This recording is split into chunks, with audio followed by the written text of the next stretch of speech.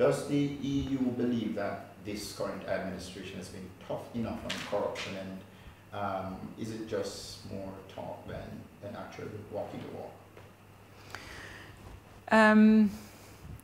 I think the dynamic of responses to corruption has not been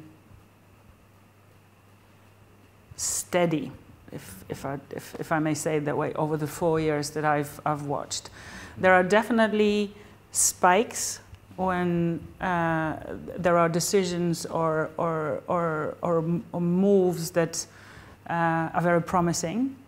But I also do feel that sometimes the outcomes are not quite there, or maybe they take longer than the public would expect.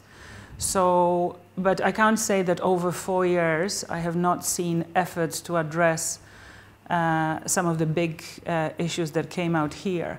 But you can only assess that once there is not just investigation, but also, if there are grounds for it, prosecution. So they're ongoing.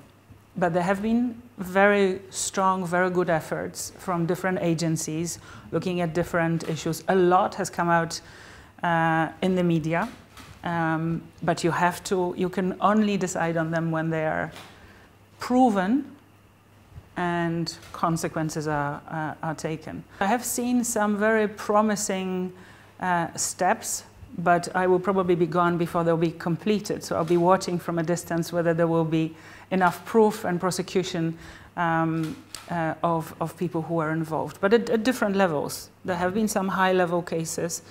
There are some in the press today, yesterday, over the last few days. But I think the public is hungry to see consequence, and not just to have the news break that, however, whichever high-level person is involved in something, but then to see that led to a conclusion. And corruption is a major problem, not just in how it undermines democracy and good governance, but also how it depletes the resources for economy, for infrastructure, for social support, for whatever.